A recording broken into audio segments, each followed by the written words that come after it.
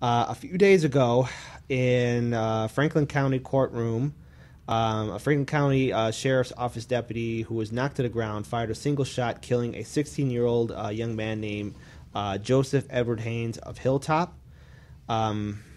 It's sad to talk about because basically there was a scuffle, there was a fight between the two individuals, and one shot was fired, and it was a devastating shot to a young man. And just to put a little bit of context, this was the officer had thrown his mother against a wall. Yeah. And he basically was like, stop, and he grabbed the guy's shoulder, knocked him off balance. Guy fell down and decided, what the price of this knocking him on the ground is death. Yeah. And so either his training kicked in, which is an issue, or he kicked in, which is an issue, and killed him. Please let me please put the faulty logic in that. Not trying to put anything on you. I'm just saying of the report that we're talking about. You're talking about if we go to court, America. I think we have a system, and this happened in Ohio. I'm very familiar with the system here, where you get shackled up. You put into restraints when you go into a courtroom or when you're in front of the judge for the safety of the public. Now, how can you possibly grab your gun and shoot somebody when they're in restraints?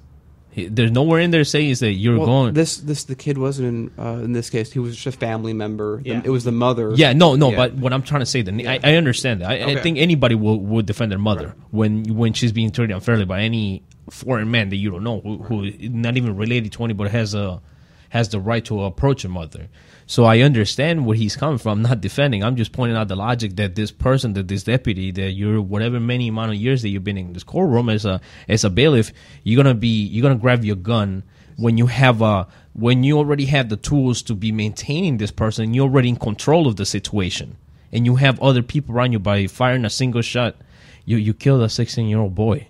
Remind you that's a boy. That's not a man. He wasn't posing a threat to him. I don't think so. Yeah, at least in regards to the officer, he was discharged from the hospital. His injuries were non-career ending, but they couldn't give any more details about this. But the mother of the victim is saying that they could have done something. They could have tased him. They could have used some form of non-lethal instead of pulling out a gun right away to shoot. And you would look. I understand the training of a police officer or a sheriff. It's very difficult. It's a tough 4-week course, 6-week course. I understand. And we're talking about a bailiff too as well. I'm sorry, kid. I'm sorry. I understand. I just cannot stand for this. I cannot stand for a 16-year-old boy being shot and killed in front of justice, right?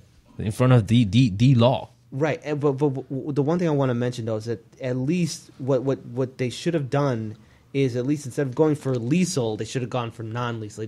But I guess this training isn't put in, or I don't know. But it's really sad to think that this is once again happening. But here's the thing: this is happening all across the country. This isn't just one random story. This is a story that's heard all the time, and thanks to independent social media like Facebook, YouTube, Twitter, and everyone else talking about this is just another day in the United States and just the way our police are trained.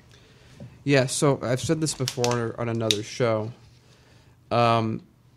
Training for cops would dictate that you should kill a family of 10 before you put yourself in 5% danger.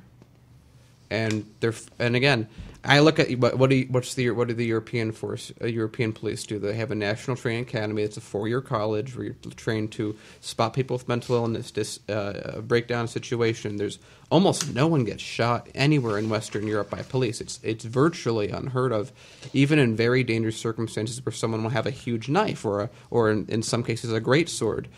Police will still be able to take them down safely without injuring them. Yet in the U.S., the reaction is kill them.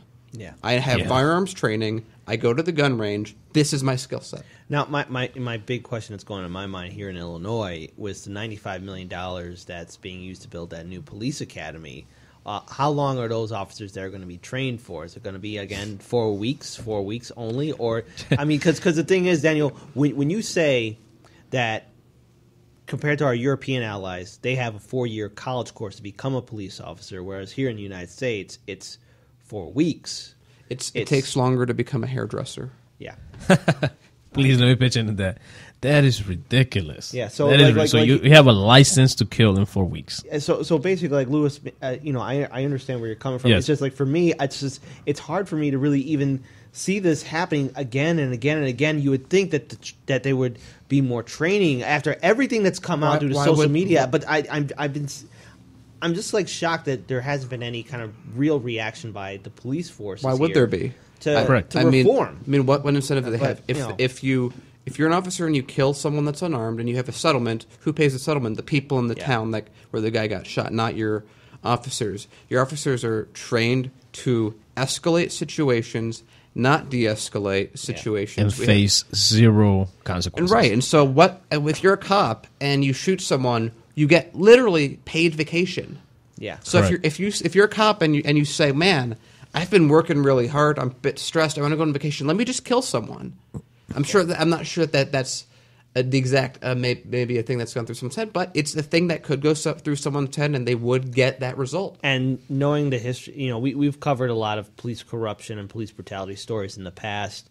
Look, I know there are some good police officers, but the way the system is set up, either one, those good cops leave, or they stay silent, or they themselves become corrupt. I mean, just some time ago when we covered those 15 men who got exonerated due to the fact that you had this squad of police officers putting false charges on them, or planting drugs on them, and it turns out that they were innocent. Those 15 men who were going to jail for a very long time were innocent of all the charges, and it was the cops that were doing this. So the thing is, who is going to hold our police forces accountable? Will it be our state officials? Will there anything be done at all at Washington, D.C.? I mean, something has to be done. There's going to be a breaking point where people are going to demand some sort of change. And I think we have hit that. We have definitely. I don't think we've hit there just yet. I think we have. I think when you go around Chicago, I think we hit that point where the relationship is so severe that there's no coming back from it. You have so many organizations trying to reach out to people, and it's the same answer. It's the same political answer. Administrative. This is what I call administrative political answers. When you have rehearsed answers, when you have already an answer in front of you, when a person is talking to you, when you're talking to the media, or when you're talking to somebody else, just like when you talk. I mean, just an example. I was in fear of my life. Yes, there you go. Exactly. So it's funny and we laugh at it, but we have hit that point where you go up to a cop and you go tell him, hey, you shouldn't be taking a nap there. He'll tell you, oh, it's my job. You mind your business. Or don't interfere with my job. Oh, I know, I've been trained. Have you been trained to be a police officer? When did you get your law degree? Correct. And sometimes when you cite the law, you have to have debate with these officers. And I myself have found in myself where I'm citing a law, citing the citation for the law, and it just gets disregarded. So it is where we have hit that point where we no longer believe in the system. We need an answer. You're right. So I think we have hit that point to where we need that answer now. It's more people being killed. People are still being shot by police, and now we're even getting people getting killed in the court. Yeah. Next thing you know, sorry. Yeah, I know we got to move on. I do want to say one thing before we move on. What cops sound like, to me at least, they sound like medieval town militias. Like, I do what I want. You bloody peasant. Yeah.